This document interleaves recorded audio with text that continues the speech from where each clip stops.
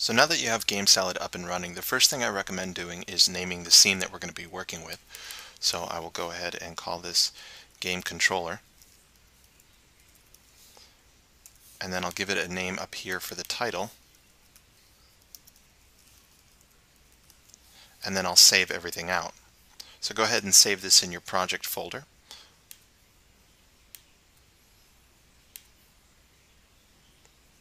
And then what we want to do next is choose which device we're going to be building this for. So the background that I created for this specific tutorial is for an iPad. So we're going to switch this over to the iPad landscape. Click OK. And then once you've done that, you can double click on the scene that you just named to go ahead and launch that. And we want to import all of the images that we're going to be working with. So we'll simply click on this images icon,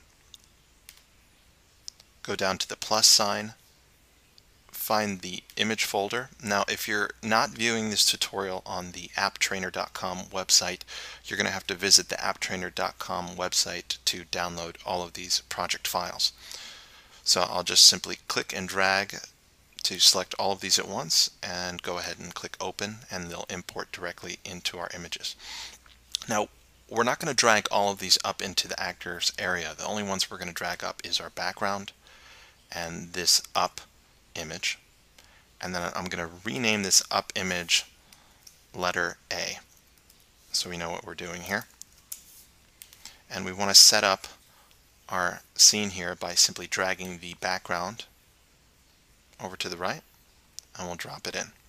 Now a nice little tip when using GameSalad is how to kind of zoom in to adjust images and actors perfectly. GameSalad unfortunately at this point doesn't have the ability to zoom into the document kind of like you would in Photoshop or other image programs.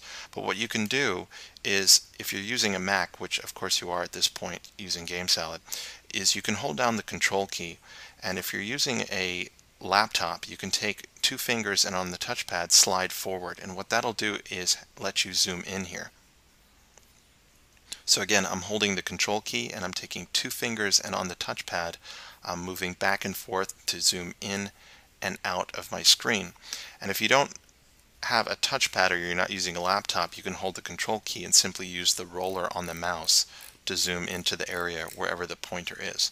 So what this allows you to do is kind of zoom into an area, and then you can either move this around, or if you want to be really precise about this, you could go ahead and use the arrow keys on your keyboard to just move things over a tiny bit at a time. So once you have that set perfectly, hold the control, and again, because I'm using a laptop in this case, I'll use two fingers and zoom out. So we have our background set up perfectly. Then I'll grab our letter A actor and drag that into the scene here. And everything is set up the way we need. Simple, only two actors for this tutorial. And if you want, you can go ahead and preview your game and see how it's looking. See if you lined up the background images and everything is looking perfect. So I'll just click the back arrow to move back to this area. And I'm going to create a new actor here, and I'm going to call this actor up. Now if I were to just drag this actor down here to serve as the touch area for the up control, you can see it kind of blocks out the image in the background. And this is a little bit annoying because if I want to do some precise positioning, I can't exactly see where it's set up or what image it's over or what portion of the image it's over. So something that's nice to do here is take this temp image that I created, which is simply just a 100 by 100 pixel image where I turn the transparency down to about 30%, and you can drag that and drop it on top of the up actor. And you're going to see what that does is it applies this image, which again is just a light blue image that has its opacity turned down to 30%. And you can see that that now makes this area a little bit transparent. So just a good way of working when you're kind of making these touch areas. Later in the tutorial, what we'll do is we'll double click on this image here, go to the graphics, or double click on the actor I should say, go to the graphics and simply click the visibility icon and uncheck that so that it'll be completely invisible inside our scene. But this, while doing this at this stage, it can make it a little bit difficult to find the actor and kind of see where things are positioned perfectly. So I like to just keep the visibility on, but include this kind of blue temp image so that we can kind of work with these areas and see that transparency. and then adjust things accordingly.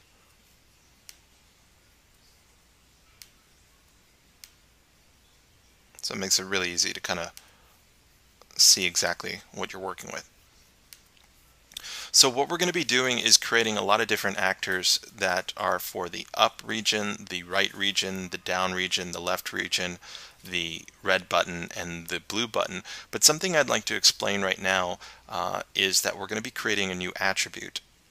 So what's going to happen, and I'll bring up a graphic here which explains it a little bit better, is that our controller actors, that blue image that you just saw that I had, are going to be controlling the attribute that we're about to create, and that attribute is going to be driving our main actor around the scene. So our controllers themselves on the screen aren't going to be driving the actor. We have to have this third party in the middle. So I just wanted you to see this so that you can understand what I'm doing here by creating a new attribute. So we'll go over to attributes, and we'll click the plus icon to create a new attribute, and in this case I'm going to use a text attribute. I'll click choose, and I'm going to name this controls, and I'll just double click over to the right hand side here of the controls, and we're going to give this a value of none. Now at this point you don't need to give this a value, and all of this will make a lot of sense once we move forward in this tutorial, but I like to just put a value in here so I know that there is something there by default, but you could leave this blank if you like.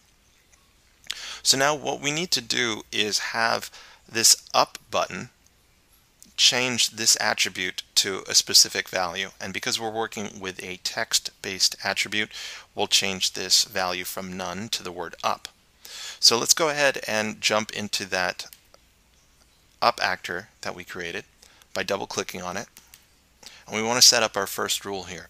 So the rule that we're going to be setting up is, we'll click create rule, and we're going to switch this over to touch. Now right now when we're working on a PC, we're switching this over to touch, and obviously our PC or our Mac doesn't have some sort of touch interface, but just be aware that when we switch this to touch, GameSalad is also going to treat that like a click when you're working on a PC. So you don't actually have to have this set to mouse button or a click while you're working on designing the game, and then once you publish, switch it over to touch. You can just keep it at touch the entire time. So we'll switch that over to touch. So basically, if we go back to our screen here, what do we want to happen when our player touches this blue area? Well, we want to switch that attribute we created to up. So we're going to click on touch, and we're going to go over to our behaviors here by clicking on the behaviors tab, and we are going to change an attribute. So find the change attribute behavior and drag that up into this area. And then which attribute do we want to change? Well, we only created one new attribute, so if we click on these dots over here, we're going to navigate through our attribute browser and just follow what I'm doing. We'll click on games, which is where all the attributes that you create will be, and I'm going to click on controls, which is the attribute we just created. Double click on that, and what do we want to change this to? Well, like I said, because this is a text-based attribute, we can simply just type in whatever we want. So I want to change this to the word up. So pretty simple. What have we just done? Basically, if we push this button here when we're playing this on our iPad, it's going to change this attribute controls from none to up.